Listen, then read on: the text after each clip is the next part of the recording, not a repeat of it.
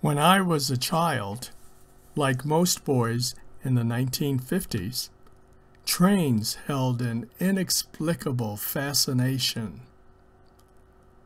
We could hardly wait for Santa to answer our prayers and present us with a model train set.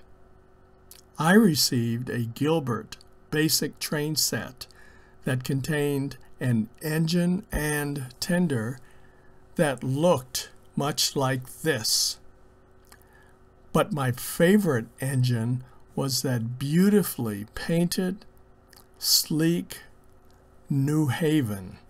The Clark County Museum is a wonderful place to learn some of the history of Las Vegas and Nevada.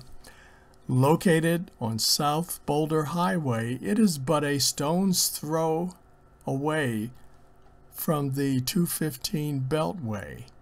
Yet most people pass it by on the way to Hoover Dam, never giving a second thought to stopping here. The foundation for starting the museum was based on the collections of Anna Roberts Parks, the first female mortician in the state and the city of Las Vegas. She was an eclectic collector of historical items from all over the state. After she died in an automobile accident in 1962, the family placed her collections in a warehouse. In order to protect the items from theft and deterioration, the family, along with prominent citizens of Henderson, Nevada, pushed for the establishment of a museum. In 1967, the Clark County Museum was founded as the Southern Nevada Museum and located in the old Townsite Elementary School. Bylaws and an official contract were set up to facilitate transfer of the collection to the museum in 1968. In 1974, 25 acres of land were leased to the museum. The first major acquisition of the museum was the old 1931 Boulder City train station. In 1979, the city of Henderson actually donated the property to the museum and also elected to place the museum under the control of Clark County. In 1990, the present museum exhibit building was completed. The director of this museum is none other than the famous Mark Hall Patton. You all know him as the expert who is often summoned to examine an historical item on the Pawn Stars TV show. Union Pacific Steam Engine number 4442 was designed under the control of the United States Railroad Administration, the nationalized railroad system in the United States during World War I. It was the standard light switcher type locomotive and was of the 060 wheel alignment, which means it has no supporting wheels in front of or behind the 6 main wheels, hence 060. According to the website, 4442 was one of 20 steam locomotives built in 1918 by the Baldwin Locomotive Works in Philadelphia, Pennsylvania. It was designed by the Lima Locomotive Works, one of the 3 major locomotive builders at that time, the other being the American Locomotive Company, or ALCO. Of the 20 locomotives of this type produced, 6 were coal burners like number 4442, and the others used oil as the fuel source. These engines were designed to be switchers, which are smaller locomotives geared to produce a higher torque and not used for long-distance hauling or high-speed transport.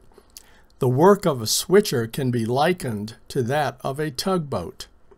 So a switch engine was used primarily in rail yards to move and rearrange train cars into loads that would then be coupled to the larger, longer hauler engines. It was one of three with chrome-plated cylinder covers, nickel-plated drive rods, and having a boiler jacket that extended over the smoke box and painted gray. The tender behind the engine had a 6-ton coal capacity and a 4,500-gallon water capacity. The sloping rear portion of the tender was made that way to increase visibility while coupling and uncoupling trains in the railroad yard. Number 4442 was originally assigned to service in Omaha, Nebraska. It may have seen service in the rail yards in Las Vegas. It was retired in 1958 and in 1960 was driven from Grand Island, Nebraska to Las Vegas to become the main attraction at the then new Fantasy Park. In 1984, number 4442 was moved to the Clark County Museum, where it resides today. Enough talk about history. Let's go out and see the real thing.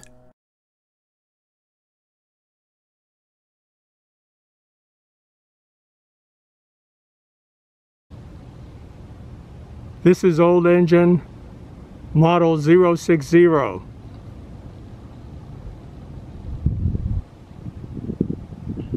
Which was used up to 1958 actually, which is sort of unbelievable since the diesel trains had already come into play by then. So we'll do a walk around of engine 442.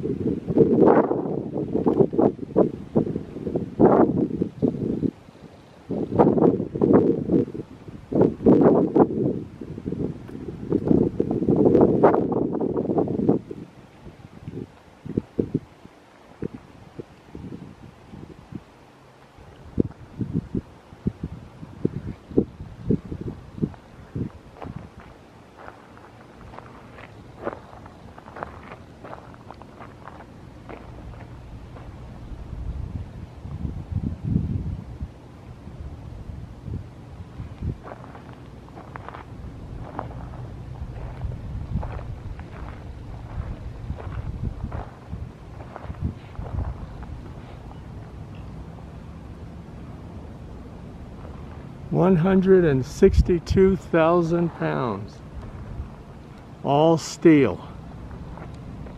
It's amazing how they got this thing to work.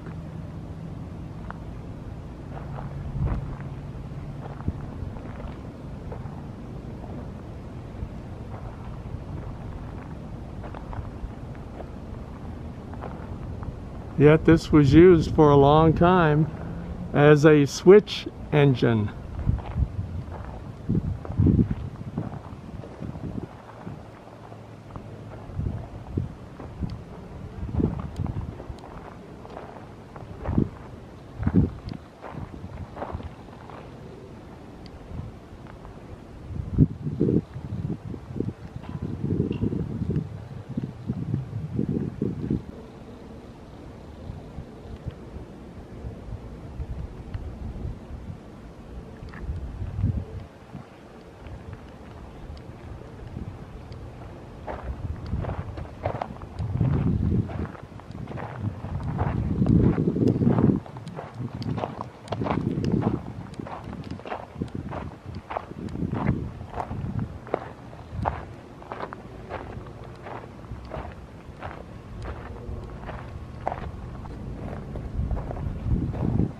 Amazing machines of yesteryear.